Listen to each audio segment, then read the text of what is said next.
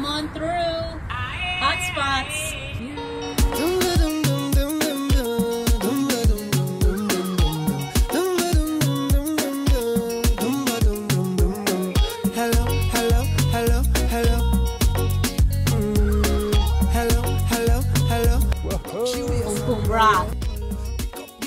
Story time, kids. So this is pretty much the beginning of the book. Adorned in her private school uniform, 12-year-old Natalia Higgins stared out the luxury sedan's window as her mother, Cassia Higgins, weaved in and out of Montego Bay traffic. Just because they say I like girls doesn't make it so. The preteen spoke with a sweet Caribbean twang that interrupted the car ride's deafening silence. Have you seen yourself? Cassia stopped. Her accent was just as thick. Most days you look more like my son than a data. She sucked her teeth. It's not like that, Nate whined as she turned to face her mother. She then removed an ice pack from her mouth, revealing a fat, bloodied bottom lip. I hate that school and everyone there, she sulked, remembering the conversation that she just concluded with Nate's school principal. I've told Natalia this 1,000 times, Nate's principal continued. Her bandmates would stop teasing her if she simply changed how she dressed and acted a little more, well, normal. By normal, the principal had of course meant girly. Nate shook her head in disgust as her mother's nagging jarred her from the principal's office back to the passenger seat. So obstinate, Cassia rolled her eyes. I just hope our newborn addition don't give as much grief, she said, rubbing her belly. You couldn't tell it by looking at her, but the woman was 3 months pregnant. Sometimes I feel like some duppy done cursed me.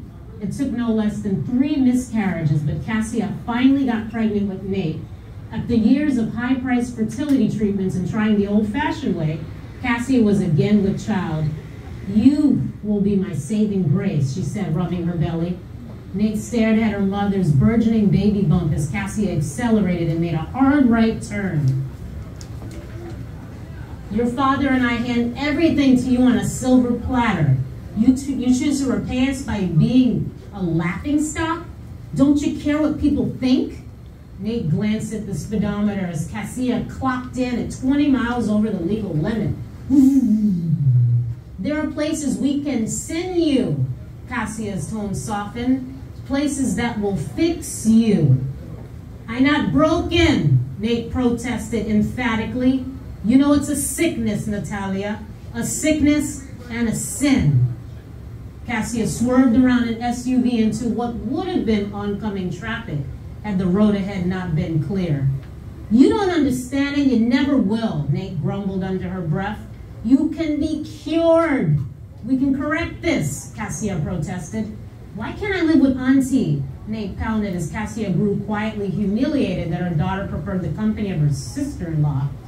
You must be mad, Cassia said, cutting her eyes at Nate. She then veered around a slow truck, only this time she ran, boom, directly into an oncoming passenger van.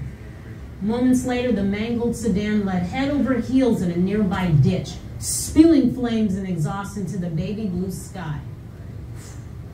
Mom! Nate screamed for Cassia, who had already unbuckled her seatbelt and slid out the car. The last thing Nate remembered was begging Cassia for help. Although battered and bruised, Cassia made absolutely no effort to save her firstborn from the smoldering, wrong side up vehicle. When Nate awoke in the hospital, her thighs were bandaged due to the second-degree burns she'd endured.